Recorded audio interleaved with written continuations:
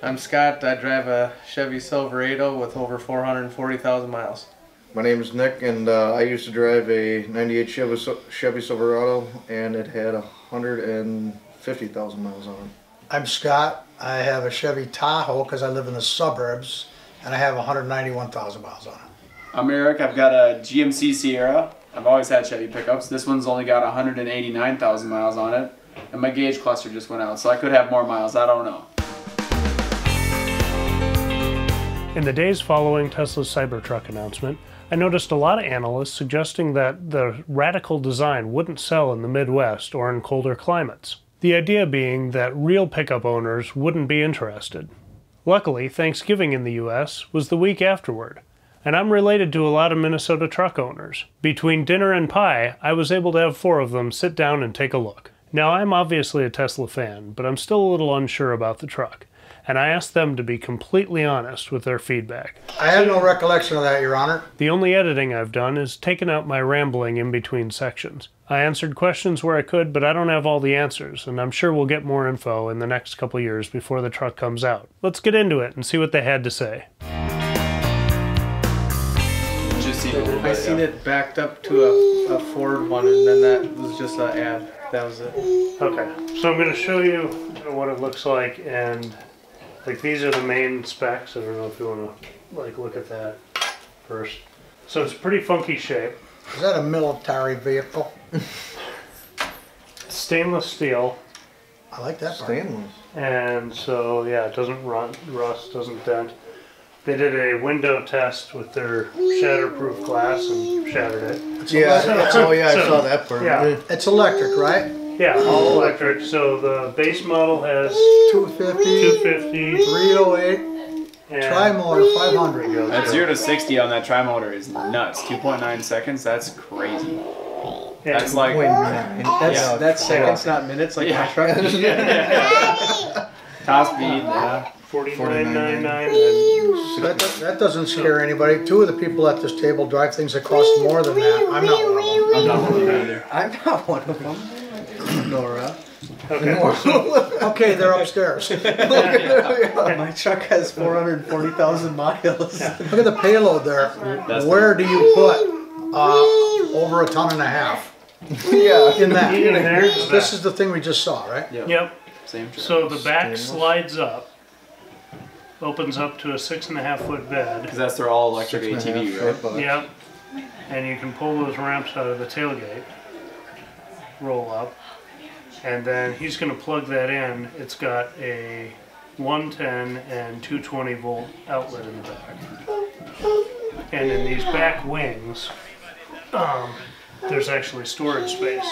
So once that cover's down, it can roll down and lock, and you can keep all your tools. There's also a front trunk, like my car has. And it's got air suspension so that you wouldn't have to have an air compressor with you. You can just tap into the air line. Okay. And so it can replace your generator, your air compressor. And apparently that cover is supposed to be hard enough that you can walk on it. I don't know if they actually tested that, or that's just like it will be once they...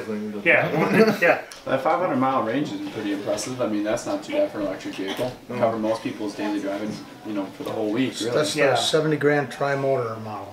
Yeah. What was the mileage on the cheaper one? It's like 300. 250 plus on the lowest range one. And so this is just kind of it driving around, so you can kind of get a better sense of it.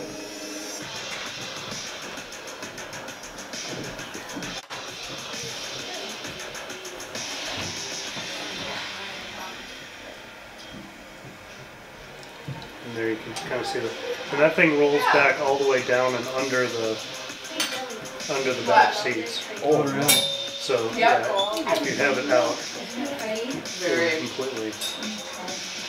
Is this like some of the Tesla SUVs that they can't roll them? I don't know if it'll be that low to the ground, but it's got 4 inches each way of travel on the suspension and a clearance height of 16 inches. Wow. I'd be interested to see what that thing could actually do, like off-road. Yeah, hook it on.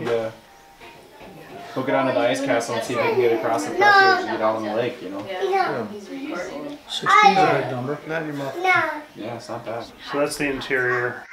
I don't know if you've seen a Model 3 that's got a center screen, and then because of the tonneau covers up in the back, they have, you wouldn't be able to see out the back. So the rear view is actually a monitor from a camera. Oh, really? No kidding. And I think the side mirrors, there are going to be monitors too. Then this one has self-drive too, doesn't it? Yeah, it'll have the self-driving. That's a prototype, not street legal, no headlights, taillights yet. There are headlights and blinkers and stuff. They're just in there? I don't know if they're. You just can't see them. So like, that rolled up on stage like that, and I'm like, what the heck is this? Like that's not a pickup. And then I kind of had to dig to find some of that other stuff I'm telling you. I think the electric concept is cool. I think that it'd be tough in some place like, I don't know how those batteries do in the cold. In some place like Bemidji where I'm out ice fishing and it's going to be -30 for 8 or 10 hours, that might be a little bit scary to go hop in and all of a sudden your battery's dead. But heck, I've been looking forward to an electric truck for years just due to the fact that you can plug it in, you know. Come home at the end of the long day, plug it in, and that's pretty sweet. It looked like it had a decent amount of room in the back. I mean, they parked the I forward. wonder how heavy is it, like compared to a standard truck? Is it Like like much lighter, stainless or though, I mean, with stainless, Well, that's the idea with the stainless is it's gonna have more of an exoskeleton than a body on frame. So I don't know what the weight is now, but yeah, that is a concern, especially if you're taking it out ice fishing. Right. Like, or just for towing wise, Yeah. if whatever So the you're tail doesn't towing is wag you out. Well, much if you're lighter. thinking too, like going across like a bridge's axle to axle weight yeah. for That's that, what I especially would if you're hauling like the ice castle that weighs, what is it, like 5,500 or 5,500, 6,500 yeah. pounds probably with gear. Yeah, and I mean you're looking at, and that's three axles at that point. Well, just one on the Or ice castle, one on the and ice the truck castle has two. Two. What does it do for interior cab, either heat or AC? How does that work? It's just it runs a heater. I mean, it would be just like my car where you get in, it warms up. You can pre-warm it. I would assume it would have the seat heaters in it and everything, AC. It's fine in my car. So the engine, I saw a fan in the front, so the engine gets hot and it has coolant and works with a heater core like a passenger car or truck does now. No, there's no engine. So It's two electric motors. So it heats. Something gets heated. Yeah, something gets heated. Yeah. Some kind of heater It's probably more running on on the closed air. Something like coil. just And like then a blower. antifreeze, and that would heat Yeah. tubes and Is it 4-wheel drive? Oh, it's all-wheel Yeah, drive, right? Yeah. The cheapest model will be single, I think, rear-wheel drive, and then the middle's dual motor, and then the high end is tri-motor. So Well, I didn't think it was priced out of the market. People are paying that Right. for everything nowadays. I mean, my dad's 3/4 I'm a little bit contract surprised to tell you the truth that it isn't priced out. Right. But stainless is always nice. And you start talking about weight, you look at your pickup truck box, you got a wall here and you got a wall here. That's stainless has got one wall, right? yeah. So there's an offset there and some of that. I was looking at that interior though. It didn't look like it was super roomy, which was like for us larger, taller individuals getting in and out of that thing. If I got boots on and all my gear, all of a sudden, next thing you know, it looks like it might be a little bit of a tight fit. In the test rides they had, I didn't download one, but in the test rides they had on YouTube, they had 3 adult men sitting in the back, and they said there was plenty of room and headroom. So maybe the image So, just didn't quite yeah, do it justice I then. think apparently people were saying when you open the door, it's like, how did you get this much space? Oh, really? Because the truck looks big, but it doesn't look like there'd be that much interior space. So I want to know how good the all-wheel drive is on it. It's like, if it's good. in rough terrain, it's Right. you're gonna have to have the locking differentials and.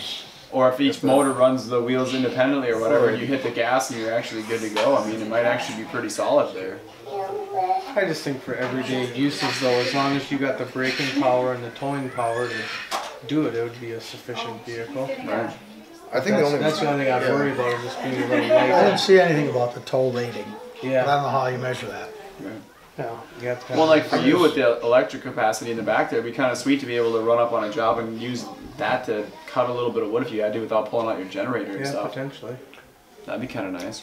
I'm also just thinking though, like for the overall look of it, that's just way too boxy for a you know everyday guy that would use a truck as. It looks like a stealth bomber to me, right? Like something, if I was a contractor and I pulled up to someone's house and they looked out the window and seen Scott pulling up in that one, what they think, you know? They think you were going to charge them too much. Yeah.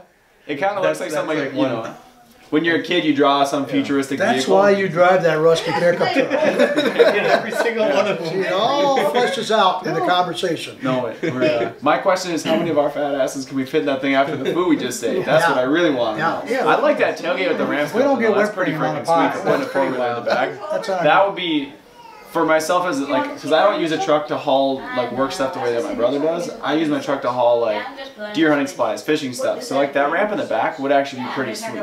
Put a four-wheeler right up in the back. You don't even need to put a trailer on. You know, and then away you go. I think that would be a good like option, like to get, you know, you pay the extra for it, but.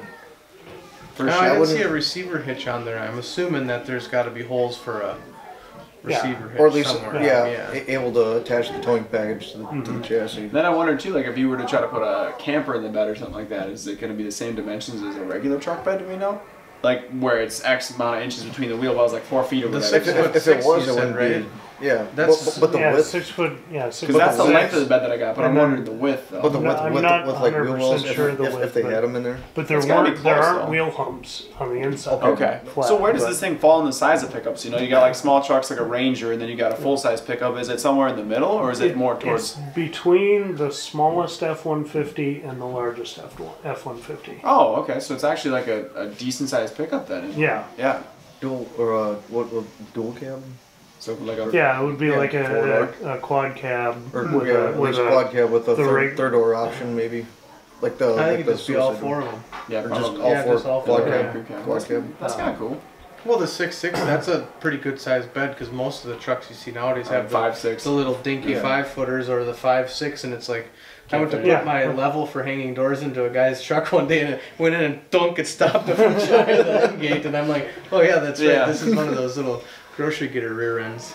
I wonder if it's like the other Tesla cars too, with their weight being so low that it does really well in the snow. I bet you that. I mean, it probably would be pretty I would good. guess so, and with those tires on it, I would guess it's. Plenty of ground clearance too. It'd be kind of cool to see how they do the first winter or two in cold weather and then go from there. Because I do like the concept of an electric car. I think that is something that in the future will be a really handy thing for people like me, who I only drive a set number of miles a day. I'm not going to drive 500 miles in a day. I'm going to drive, you know, I think every day I drive 49 total miles. I drive 24 to work, 4 to my other job, and then the 25 back. So, I mean, that would be awesome.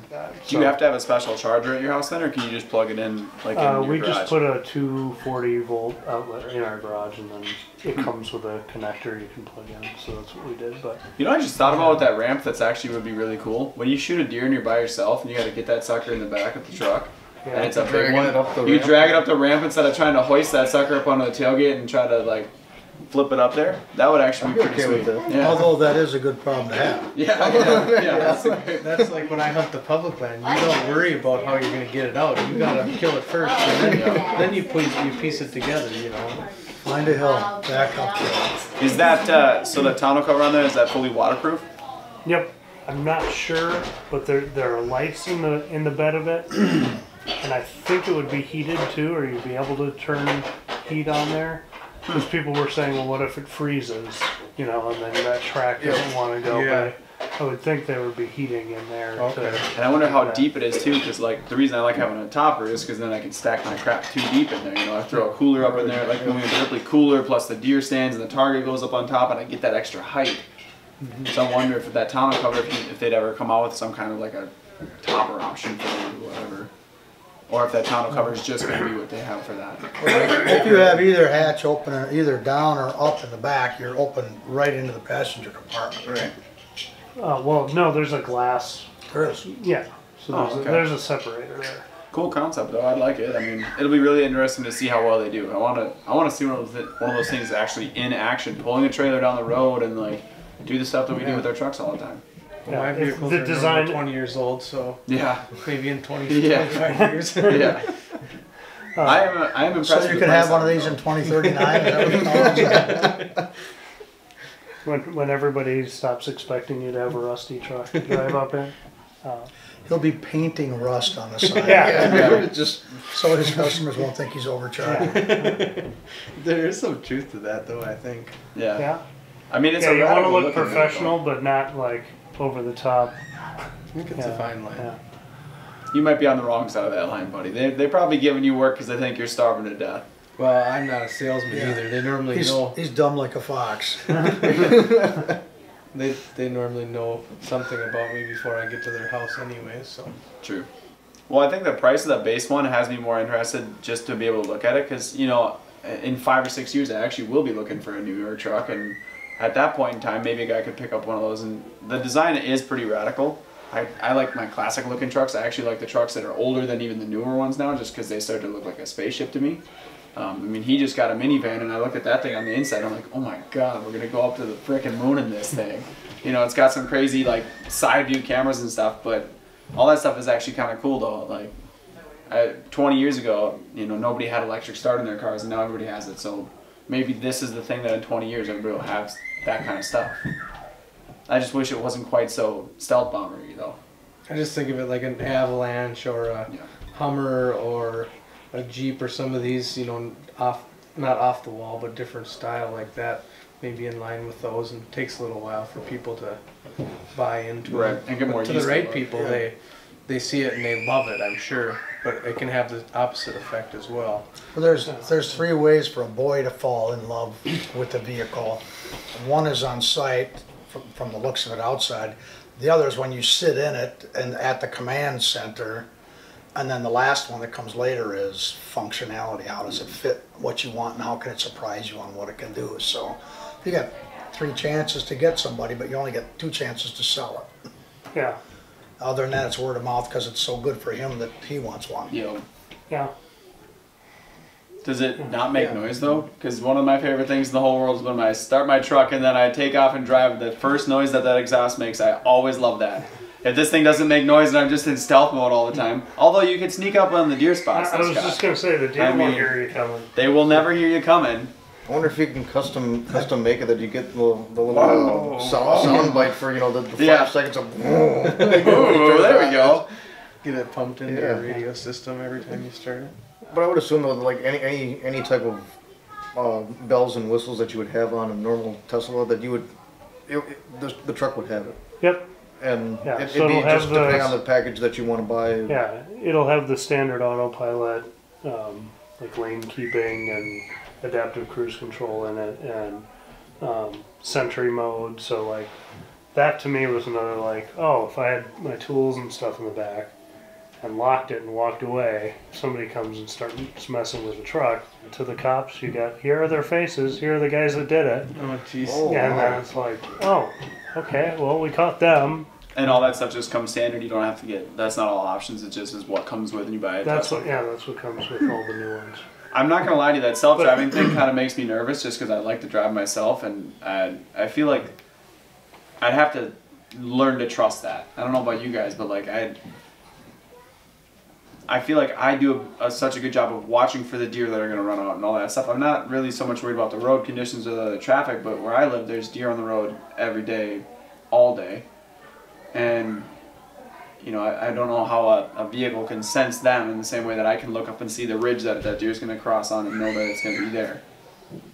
Do they have anything on them for, like, are they preventing accidents with that kind of stuff? Or they have radar and then ultrasonic sensors that also, and then the cameras are looking for that. So what I do, and especially on times like that, is I put it on and then it lets, like, it stays in the lane and all that stuff, and you got to keep your hand on the wheel. But then I can look closer for deer without worrying about, like, am I gonna, you know, not follow this curve right or something. But yeah, I mean, that kind of stuff you get used to, or you don't even have to use it. I want to see one of those things actually take off and like launch at 100% throttle. Just give it and see what happens. With that all-wheel drive, see how well it can hook and just jump. Well, that tri-motor said it would 0-60 in 2.9. That's, yeah. I mean, that's for a truck.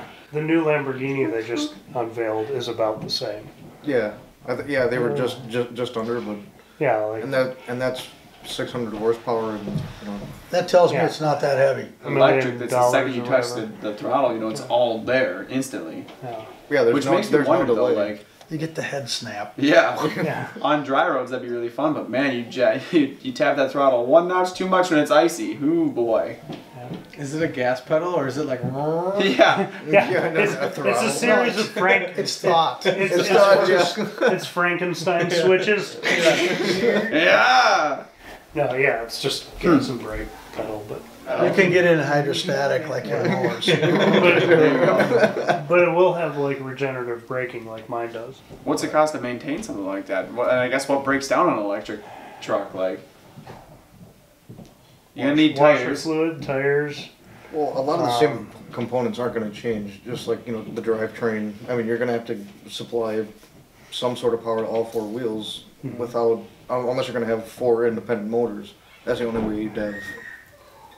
So there's a you- differential and a drive shaft, and There's no drive shaft because it's either driving motor just the front. two. Yeah, one motor drives either the back 2 wheels on the low end version, or the dual motor would run the back Front 2 and the and front back. 2. Okay, what's so the third one separate. do? The third one is 2 in the back and 1 in the front. So it just gives more power to Overall. the back, and then. I want to see somebody go out with some shit. Did you find the beaters? I mean, I actually would drive one though. Like if I had an option to test drive one for a week and just see, it would be fun just to get to see if that's like a realistic thing for our future. You know, I mean, because we're all outdoorsmen. We do that kind of stuff, and it'd be fun to actually see it. Like, can this fit with what we do? Based on the fact that people who design this probably are maybe not outdoorsmen. You know, they might be, but it'd be good to push it to like the limits and see Yeah. what it could. I want to get that sucker stuck What in it the could mud do. somewhere and Yeah. then see what it takes to pull it out, and then I drive it wouldn't across do the that lake. with my truck I have now. Why would I? I think if you sit inside of this thing, you start going gaga, and then when you touch that thing, you'll be reaching for your pen. I think it'll be the wow factor all over again. But can we get it in camouflage though, so it's really stealth bomber Absolutely. looking? Yeah. That'd be Camo sweet. stainless. Well, they're talking about like, oh, we could wrap it in this or wrap it in that, or like, I want an Somebody OD did, like- green one yeah. with big black wheels. That's what I want. Got the wheels There already. we go. Well, thank you guys. Yeah, you bet. It's our pleasure at Tesla. It's time for pie. I hope you enjoyed that. I always think it's important to get the opinions of people who aren't in the EV world or even familiar with Tesla, especially in this case where the truck is such a unique item. Their questions and concerns aren't just for Tesla. They're going to be applicable to any truck being offered by any of the major manufacturers or Rivian and Bollinger. These are the things that real truck owners are going to be asking about. And so I think it's important to take time and listen to their feedback. Even if some of these are already taken care of or easily dismissed with more information, it's the kind of thing that's going to have to come out. Now I know Ford's doing a pretty good job of that with their marketing. Tesla doesn't market, but they may need to do some demos, some off-roading things, even if it's just putting videos up on their YouTube channel, so people can get a sense of what this truck can do. I'm really interested to see what the future holds, and I'm excited for this new product, and I hope other people are too. Thank you for watching, and have a great day.